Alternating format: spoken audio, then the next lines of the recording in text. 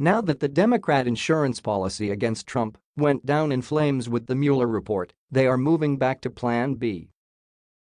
Getting Trump's tax returns. They think Trump's taxes hold the key to impeaching him.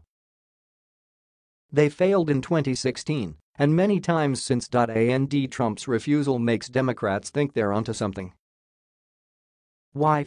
Because their house of cards came crashing down on them with Mick Mulvaney's latest announcement on Fox News.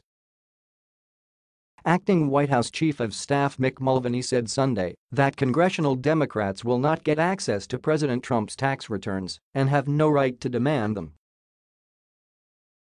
Never. Nor should they. That's an issue that was already litigated during the election. Mulvaney's response comes just days after Democrat Richard Neal asked the IRS commissioner to turn over 6 years of Trump's personal and business tax returns.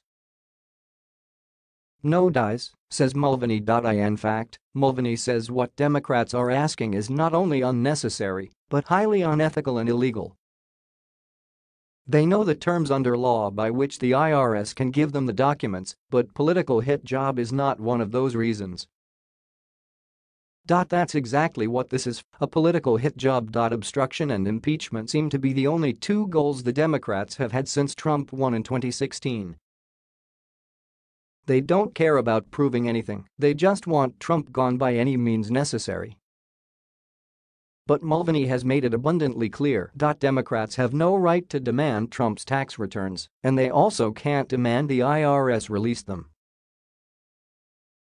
Even with an act of Congress. And we have Mick Mulvaney for standing up for Trump, the law, and the American people.